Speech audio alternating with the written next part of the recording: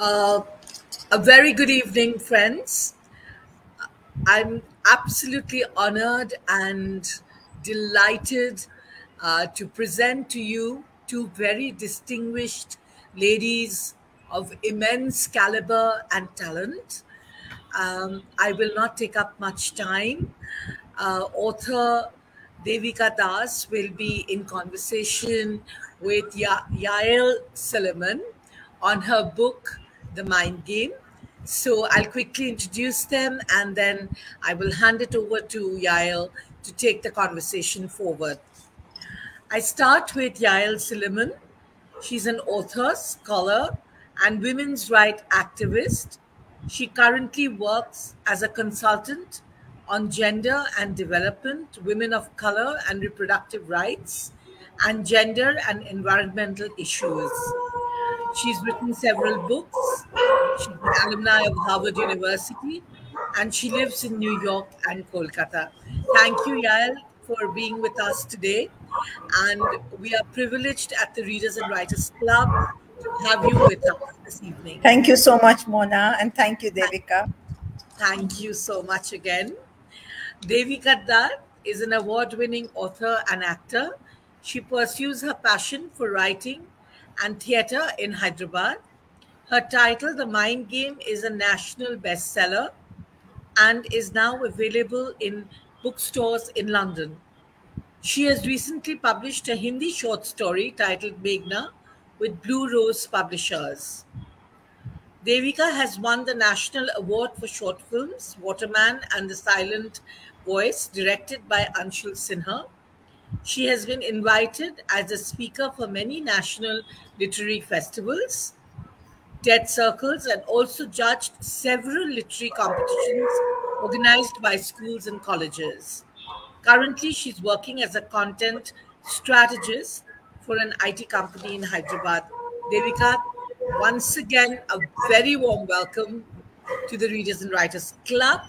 And I hope you have a very enlightening and a fruitful conversation with Yael on the Mind Game. And over to you. Thank you so much. Thank you so much. And thank you, Yael, for taking out time for this conversation. I'm looking forward to an enriching and enlightening conversation. Thank you, Devika. Devika, I have a set of questions I prepared for you, and given the time constraints, we may not be able to cover them all, but I want you to be able to feel comfortable responding to the questions as broadly as you can. And if there are things you want to add that may not be in the question, please go ahead and do that, because you're the author and you're really the queen of this show. I'm just here to assist you. So let me just start with a very general question, which is the title of your book, The Mind Game. So could you maybe share with the people with us today why you chose this title for the book? So the title, The Mind Game, was not a conscious decision. Like it sounded nice, and I did not want to make it like, I wanted to write about psychology, but not in that traditional way of like just giving a lecture on what you should do and what you should not do. So I chose the title, The Mind Game, because it plays a lot of games. So I thought let's give this title, and this was also selected by the publisher as well. So it's actually to tweak it with the fun and enjoyment and the lightness that you want to deliver in terms of the book, in the tone and in the style in which you write, so that it's a fun read for the reader. And it's about thinking and thoughts and emotions. So yes, The Mind Game makes a lot of sense. Devika, I read your biography and I'm really happy to meet you in person. But as a theater person, expressing and communicating emotions is integral to your craft. What was the impulse that moved you to write this? Would I call it a self-help book? Do you think it could be a self-help book where the first section is dedicated to mastering one's emotions? That's a very good question. Thank you so much. And I would really want to tell all of the people who are listening to us today that we sometimes react rather than responding we react on impulse, and sometimes we also regret our actions later because we say we get too emotional and we are impulsive enough. And as you say, theater has taught me about personality, about observing people, about not judging people, and emotions. With every character, the emotional graph was different, and I understood that there are two basic emotions, that is love and fear. Every other emotion is just a varying degree, a variant of that basic emotion. And that is what I wanted people to understand, that either if you are feeling positive about yourself, you will spread love, and if you are feeling negative, then you will spread fear. So these are the two basic emotions that work, and that is the main concept in the first section. So basically, I think what you're trying to do in the first section is to introduce the readers to these very powerful emotions, which help to define both the person's mood and also gives the situation its aura, in a sense. And then your emphasis is on how you can control these emotions so that you can optimize your interactions. Is that what you would say your Yes, I would like to add one point also, because we sometimes we are not aware about how we are feeling. If I ask you, how are you feeling today? Can you categorize what are you actually feeling, or what are you actually going through? So becoming self-aware is the first step to analyze any situation, and that is what I have tried from the first section. Can you give us an example of a way that one can become self-aware of how you feel? Any tip that you can give a reader to know yourself, which is really a very difficult thing to do. It sounds easy, but it's really difficult, and to gauge your feelings at different moments in time very quickly. In a sense, you have to be able to do that. Yeah, so basically you have to be present in the situation. How I do it is, it has taken a lot of time to train my mind to think in that way. It has taken a conscious effort of like 7 to 8 years, when I used to where I used to look into the mirror, look into the mirror and ask myself, okay, how are you feeling today? And I was absolutely honest with myself, that whatever response I get, I will not try to manipulate it. If I'm feeling low, if I'm feeling bad, I will accept it, that okay, I'm feeling bad. But and I would try to find out the reason why I'm feeling bad. So it is not that the mind game does not tell you to be happy always, but it tells you to acknowledge whatever you are feeling. Because I think we sometimes lie to ourselves and we say that okay, everything is going on fine in my life, when actually you are going through a turmoil. So And by recognizing that feeling and that emotion, how does that put you in the driver's seat, so to speak, in your interactions with other people?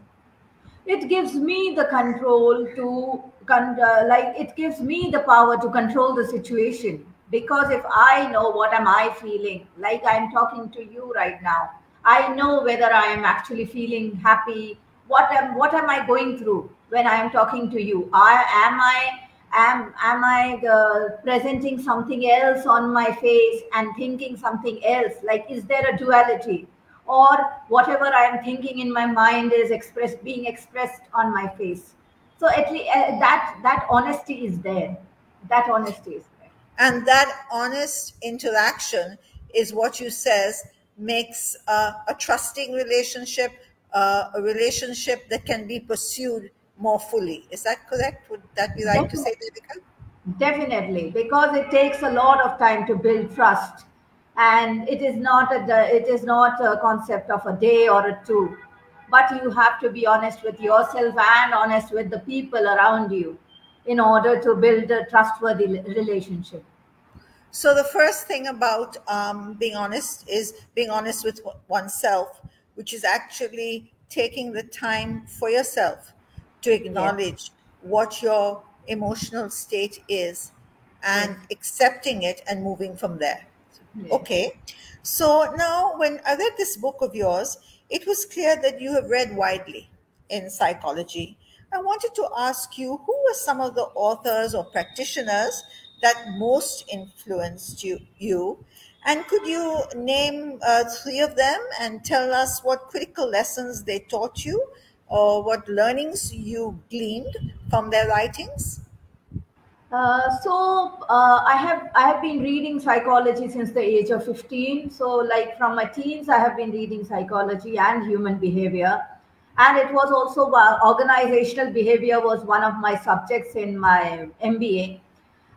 But if you ask like for the mind game, not per se, but these three books that I'm going to list now, it has had an impact on my life. First one is Alchemist by Paulo Coelho. It gave me a lot of motivation to write about psychology in a simple manner. And because Paulo Coelho has covered a lot of aspects of psychology in his book, but he has given it in a very lucid manner, and that is what I tried to replicate in my book.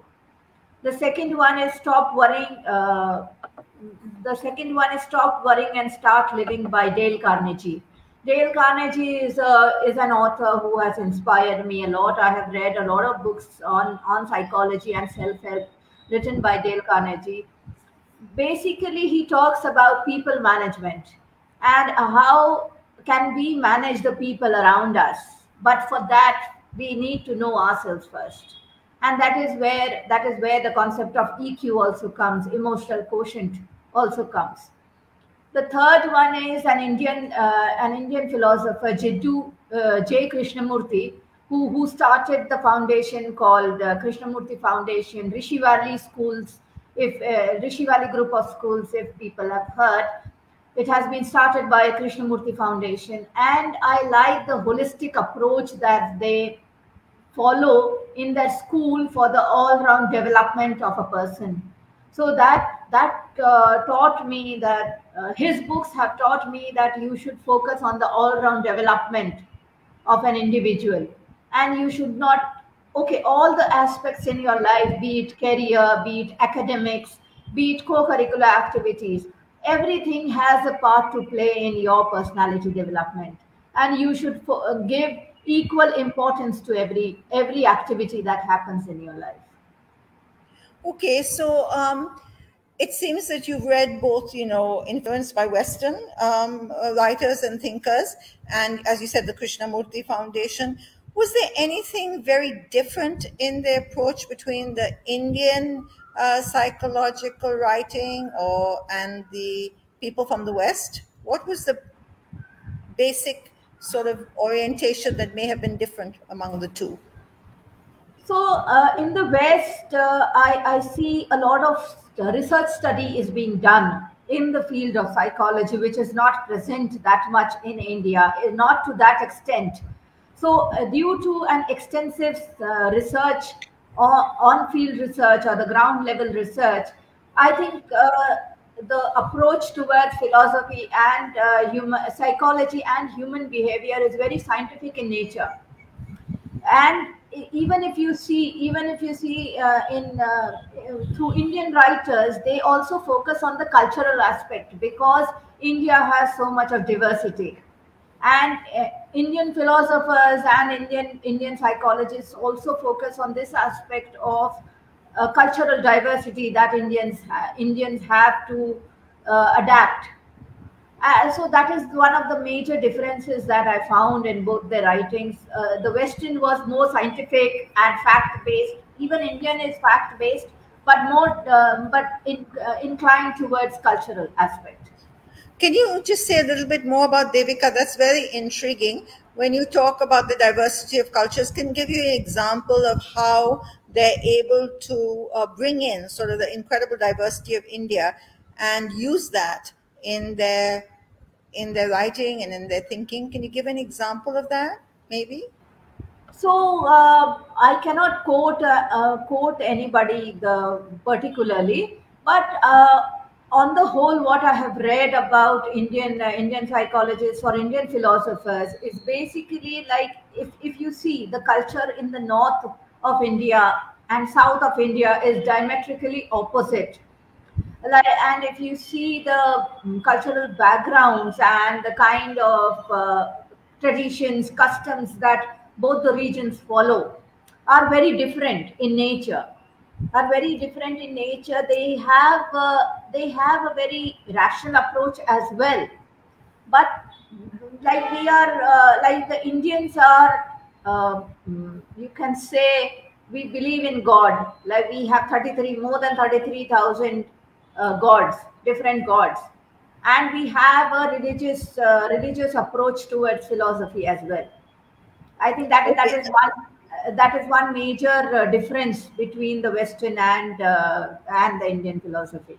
So they take in sort of our notions of the spiritual into their work and their Yes, writing, which becomes very central in the work of yes, Indian philosophers, which is not so central, which may be more, scientific or rationally based, but the spiritual aspect of us also helps define who we are, which is why I think yes. you're saying that the Indian philosophers, drawing on the Western concepts, using also our large and rich spiritual heritage, are able to give a more comprehensive or holistic outlook to their work. Is that correct? Yes, yes, that is because Indian philosophers have also focused on finding yourself and exploring your inner core, which is the main principle of spirituality as well. Okay, that's very interesting. Thank you. That is fascinating. I was wondering which were some of the Indian authors you read, because you don't actually discuss them as much in the book, and you actually talk more about some of the Western learnings. Devika, when you were writing this book, it's a very easy to read book. It's written in a simple style. You said Coelho was the person who encouraged you to write in that way, in an accessible way, because he has huge audiences and you wanted to reach large audiences. But all of us, when we write, I'm a writer too, we do have an audience in mind. Or when we have a theater, we have an audience in mind. It may be a different audience who reads our book, or watches our show, we don't expect, but we go in with some preconcepts of who is that audience going to be. So I was going to ask you, when you were writing this book, who were you thinking of as your primary readers, your primary audiences? So this was one of the challenges I faced when I was looking for publishers, because defining the target audience was a very because this is a kind of a book which even a teenager can read, or even an elderly person can also read, and both of them can read, because it is on improvement of yourself. So it was very difficult for me, but during my research I had found that the age group between of 19 to 29 was suffering from depression, and at a very high level, 15 to 25, sorry, 15 to 25 was suffering from depression, and the statistics were very disturbing. So basically, since India is a young country and we have a promising future ahead of us, I wanted the youth primarily to read the book, because nowadays we are very spoiled for choices. We have a lot of options to choose from, but we don't know what is right and what is wrong, and thus we end up in a there is a lot of turbulence in our life because of this confusion. So I think, and there are if you see, the family structure has also evolved. Earlier we were joint family systems. Now it is becoming more and more nuclear as people are shifting to different cities for work, etc. So what is happening is people are becoming more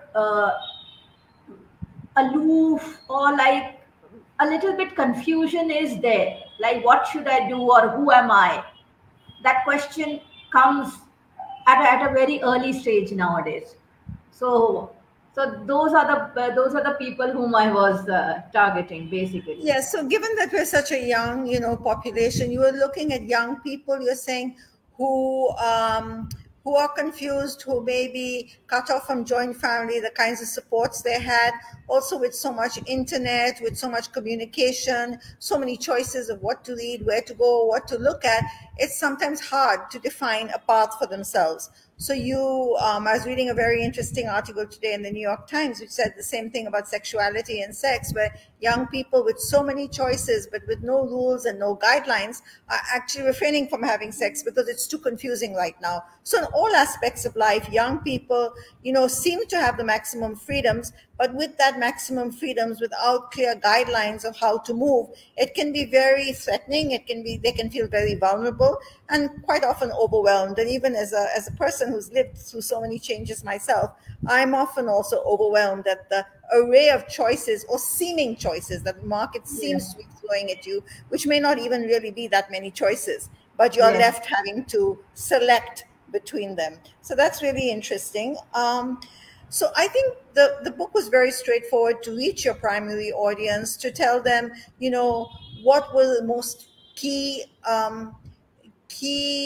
ways in which they could live their lives in a simpler, more easy way, feeling more sure of their surroundings, their emotions, and their relationships, I think would be the crux of what I read. Would that be correct? Yeah, so basically, see, if we don't have clarity in life, we will be running aimlessly and running without a direction. And ultimately, that creates a lot of stress, and we start panicking. Like, what is there? Where are we going? Where are we going? This question can come once or twice in your life, but not every time. Yes, So it to shouldn't get be a daily occurrence. yeah, Yes. yeah, it should not be a daily occurrence that what are you doing in life. So Okay. you should have some clarity in life because that helps you find the purpose. Otherwise, there is no definite recipe of success in life. Right. Each person is unique, and every person has different goals and responsibilities. You have some responsibilities for the family, you have some responsibilities for yourself. So you have to fulfill those if you want to live a satisfied life, if you want contentment, So, and you want a good night's sleep, so basically. your book is right there. It's very broad in scope. It's got it really covers the gamut of emotions and relationships. I found it very, very wide and far-reaching. So I'm going to ask you if you could just maybe share with people here maybe 5 important lessons that you would have liked your audiences, your readers to take away from this book. Just 5. I know there are many more than that, but what do you think are the 5 most important concepts or learnings that you think you would like your readers to take away with them? A very good question. Thank you, Yael, for asking this. And I would say that the first one is respond, don't react. Whenever some problem occurs, or even if you are happy, when you have to take a decision, please respond and don't react impulsively. Don't react on an impulse. So can you make that? Can you talk about the difference? That's a very important. You're making a distinction between respond and react. Okay. So So can you react. define and give an example, maybe? Yes, so I will give my own example. I was very short tempered and I used to get irritated at trivial things. Uh, it used to irritate me a lot, and I used to fling around things, like throw things away when I used to get irritated. Then slowly and steadily I started focusing on myself, and when I started this self awareness exercise, I came to know that why it bothers me. What is the actual reason? Why does it bother me? Why do I get irritated so frequently or so quickly? Why am I giving the control to somebody else to for my reaction, or for my response? Why should other people have the control, and why can't I gain the control of how to lead my life? So I have mentioned an exercise in the book itself, that this my grandmother told me, that whenever you get angry, start counting backwards from 100 to 1. And I used to see that by the time I reached 95, the reason for the anger used to disappear, and I used to be calm. So that means we just get irritated simply. There is no actual reason why are we getting irritated. We get flustered. We get flustered and we show a lot of irritation. And in that kind of disturbed mindset, we may behave improperly with others around us. And it hurts people. So since then, I have been consciously aware about what I am feeling, how am I responding to people, how is my behavior with others. Because as I say, whenever you are talking to somebody, keep yourself in other person's shoes and listen to yourself. Listen to yourself. That is the second thing I would tell. Listen to yourself. How do you sound? Do you sound polite? Do you sound rude? Do you sound angry? Do you sound irritated? How do you sound? And obviously, the behavior that you don't like, you should not do the same thing with others. So that is the second thing I'll say. The third one is be accountable for your own life choices. That is one major thing I tell the young students also, that okay, even if you have made a wrong choice in life, it is you who finally decided whether you will do it or not. You can't say that somebody manipulated you or somebody influenced you. You gave the control of your life to others. You were not strong enough that time to take your own decision. So accept it, accept your vulnerabilities. It's fine. You take other people's opinions. If you are stuck in a situation, or if you are in a dilemma, you talk to people, but ultimately the decision is yours. What are you going to do? Nobody can force you. Nobody can force you at gunpoint and say, okay, you have to do this. But yes, life is about choices. You make good choices, bad choices, and you learn from both. So be responsible for whatever is your life. It is your choice. And the next one is don't judge. What happens is, like I am meeting you for the first time. I'm meeting you for the first time. After talking to you in the first instance, if I get a good vibe, if I feel good after meeting you, I will have a positive opinion about you. But if I do not get a positive vibe from you, I will think, okay, I don't want to meet this person anymore. But we fail to realize that it was just a chance moment. On this day, at the particular instance when I met you, I may not have been in the right frame of mind. That's why I did not get the right vibe from you. That does not mean you are a bad person. Maybe some other day when we interact, we may gel well, or we may hit it off well. So we were very quick in judging others, but I would rather judge myself and not others. How I present myself to others. And what kind, yes, and the last one is willingness to learn as a student. See, nobody knows everything. Even if you reach the age of 70, 75, you have not learned it all. Yes, you might be more experienced than me, but you cannot say that you have learned everything and I don't have anything to learn. If you are free and if you are willing to learn, you will be a happier person, because that does not create ego. Okay, these are really important lessons, and it seems like the definitions you've given are really sort of harking back to the old idea of knowing yourself, constantly monitoring your own responses, slowing down, okay, and reflecting on the situation before jumping to a conclusion, giving the other person a chance, and also knowing that your knowledge is always incomplete and that you have something to learn from someone else. So I think those are really important life skills, and very useful, I'm sure, for young people and, like you say, old people like me. So I'm going to say we've gone through quite a bit of the book and what you've done. But the second part of your book deals with the concept of reading people, okay? And in your flowing manner, you talk about effective listening and the importance for the listener to listen carefully.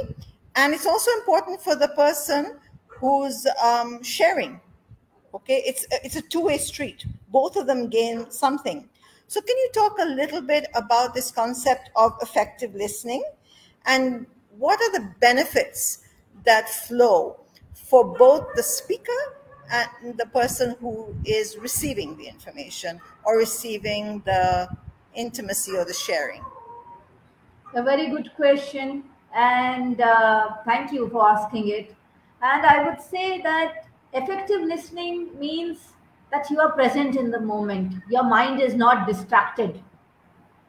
You are paying full attention to what is being said. You want to participate 100% in the conversation without being bothered by external distractions or internal distractions. So what happens, we sometimes say there is noise in the mind. We writers usually use this expression saying our mind is cluttered with noise. What is noise? Noise is chaos.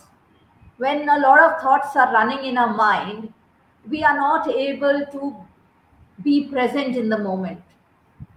Like, suppose I am talking to you. If we don't listen to each other carefully, I will not understand the question that you have asked me.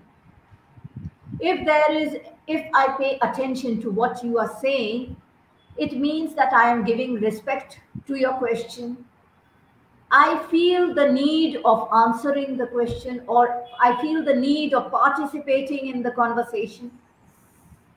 I acknowledge that, okay, you have a certain level of knowledge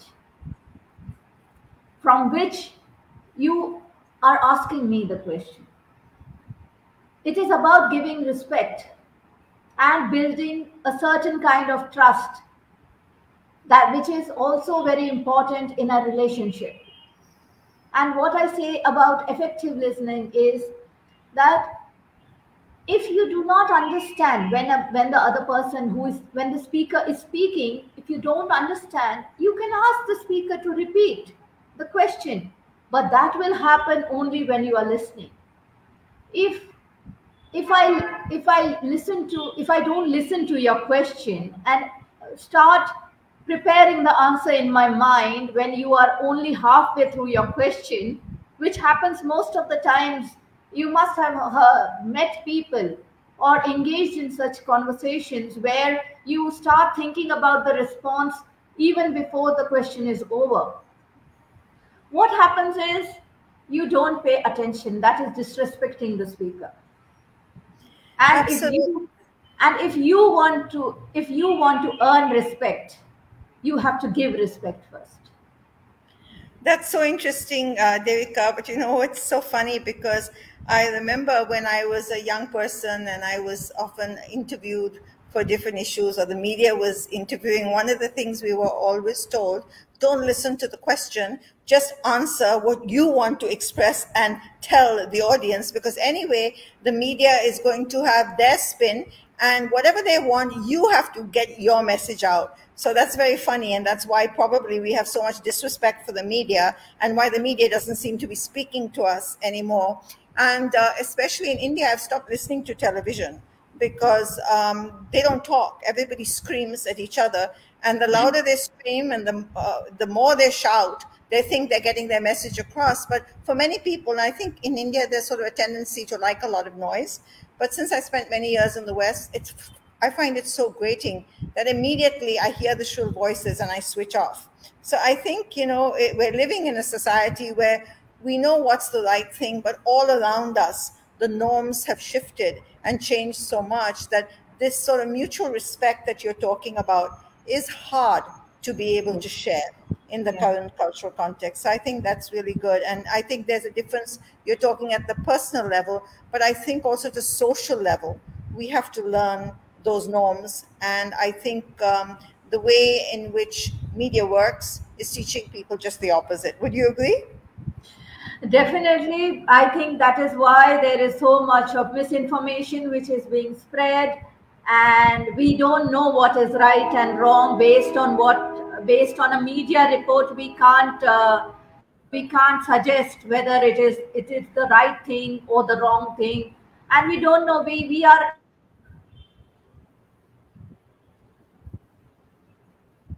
Frozen.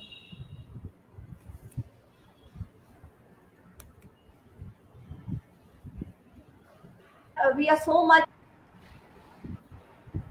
Thank you. It froze for a minute. Yeah. Can you say, Ben, in the media, where you were talking about the media and how it's very difficult to even decipher messages anymore, what is true and what is fake, because we're showered with so much information at such loud decibels that it's even hard to hear each other, leave alone effectively listen, right? Yes, definitely. And also I would say that where are we gathering the information from?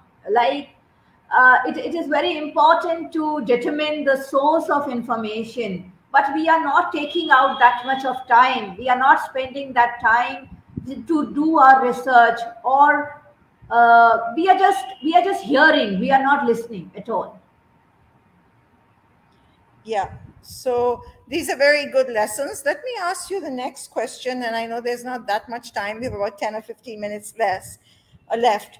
You discuss personality and you discuss behavioral patterns as key to effectively interact with a range of people.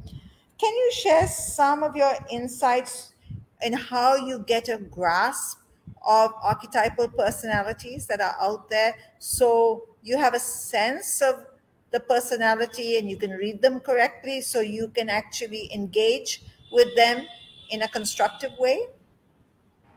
So this does not happen in one communication. It takes a series of communication to understand the true personality of an individual. So, I'll just tell you a basic concept that we say. If a person is not talking much, we say that person is introvert. And if a person is like the outgoing type, or like having conversations, meeting strangers, we say that person is an extrovert. But what we fail to realize is that introvert does not mean that every introvert is shy or hesitates to speak. It is just that they like to spend time with themselves. They observe, and before sharing their opinion, they will find a logical conclusion before sharing their response. And their sources of motivation are very personal in nature. For example, they are engaged in habits like reading, listening to music, or painting. If you see an artist, on like say 95% of all the artists are introverts because they like to observe. An extrovert will be talkative, will like to meet people. They try to get their motivation from external sources, like from other people, from traveling, from meeting other people, socializing, social networking. That is their external motivation. So basically, we have to understand the motivation of the person. What makes the person engage in a situation? That is very important to understand. and not just label them that just because they are not talking, they are introverts. No, they are not. They might take some time to open up. But once they open up, you will realize that they have a lot of wisdom and a lot of knowledge. Yeah. Devika, would you say, I mean, that all of us are both, depending on the situation that we're in? Because I would say I like painting, I like reading, and I like writing. And I need that quiet time and that space for myself to regenerate and be creative. If I want to be creative, I need that space. But when I'm outside and I'm with people, I like to interact. I like to enjoy the dynamism, the energy, learn from people. And I do both. So do you think all of us have both those tendencies, and just one tends to maybe be more dominant than others depending on our situation? Definitely, we are a mix of both. We are both introverts and extroverts, as you said, depending on situations. Basically, if I get a good energy, like I'm a firm believer of meeting a person and exchanging good energy with that person. If I'm getting the good vibes, I will immediately engage in a conversation. But if I am not getting a good vibe, I won't judge the person, but I will take some time to open up and not be as transparent with the person. Yeah. Okay, so when you say your different personalities and behavior patterns, do you think people need to look out for them? And are there ways for people to decipher what type of person they're engaging with? Are there quick tips that you can give people? So Any? one tip will be effective listening is the first one. Listening not only to the words that are being exchanged, but also observe the body language. Is the person comfortable while talking to you, or is the person hesitant? These are some of the mannerisms. Like if I am doing this while talking, that means I am a bit nervous and I'm not feeling comfortable talking to you. I am a bit hesitant to open up. There are a lot of non-verbal signs, signals which we must observe because Yes, and in every your book you talk a lot about that. You talk yes, about body language and how that's sometimes even more important than the words that people say. definitely, because sometimes we make be quiet, but our body expresses much more than our words. So we need to learn the art of non-verbal communication as well. Okay. The next question I wanted to talk about is a concept you use, which I loved because I'm an environmentalist too. When you said it's important for us to learn to live better with less, right? And given what's happening environmentally, I think it's really important for everybody to think about what we consume, just generally, materially, and everything else. Um, what do you mean when you talk about the notion of simple living and its benefits in the context of learning to live with less? So this is a concept I am practicing in my life as well. Okay, the current generation calls it minimalism. Yes, I have been practicing it from a long time. Like it's been 7 to 8 years since I am practicing, and I am focusing on mindful consumption, which is like, okay, just because I have the purchasing power does not mean I will buy stuff which I do not require. Actually, sometimes what happens is we have this guilty pleasure of satisfying our ego. We'll just go out shopping and buy stuff which we might use only once in our whole life. But then what do we do with that? We can't even dispose it off. And like we know, everybody knows that plastic is harmful, but are we making the choices of not keeping plastic at home? Are we making that choices? What are we doing? We know all the problems that environment is facing right now, but what are we doing now to reduce the problems? I don't think so we are contributing much to it. And simple living is basically, see, we need our basic needs: food, clothing, shelter. But how much do we need? How much do we actually need? Are we consuming mindfully, or are we spendthrifts?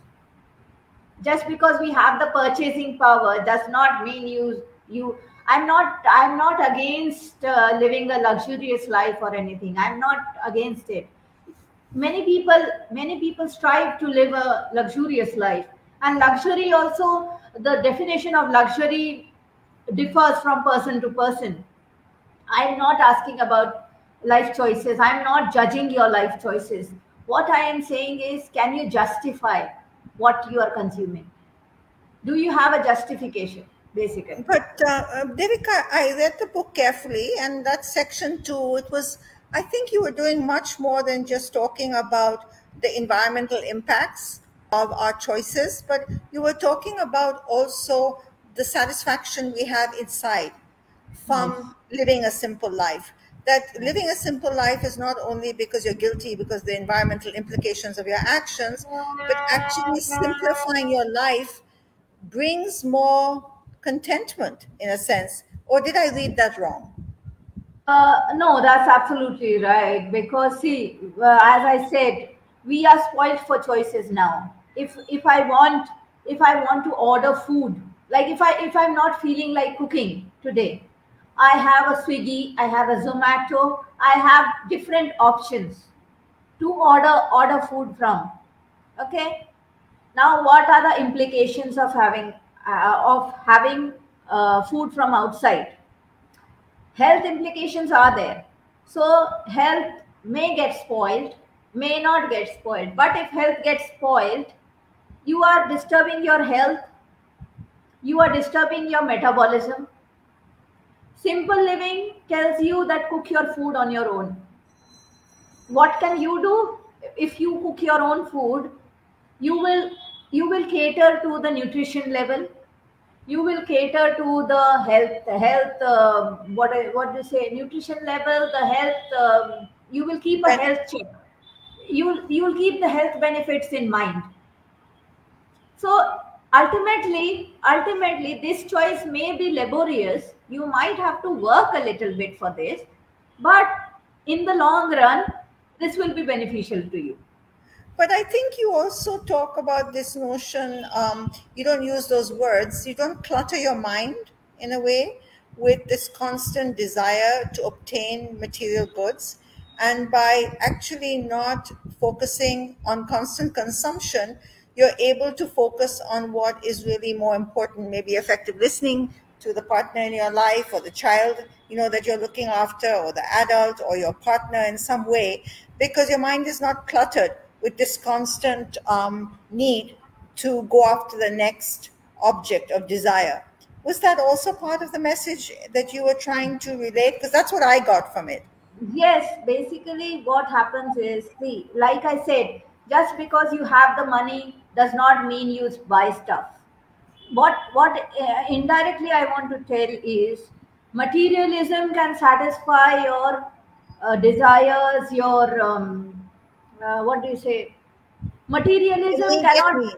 Immediate materialism, needs. yeah, materialism cannot buy happiness. The inner happiness comes with your inner self, when you have the peace of mind. And when, like for me, the recipe of life, simple life is, my life choices should give me a good night's sleep. This is my recipe for a simple life. at Um, the end at the end of the day, I should be able to get my full sleep of 6 to 7 hours, and without any tension. I do not want to have stress in my life. How do okay, I live that? just a minute, Devika. Mona, are you over there? I was just wondering how we're doing for time. Mona? We I have think, another. We can take one more question. Yeah. can we have Sure. one last question? And does the audience want to ask any question, or should I take the last question, Mona? You can take the last question.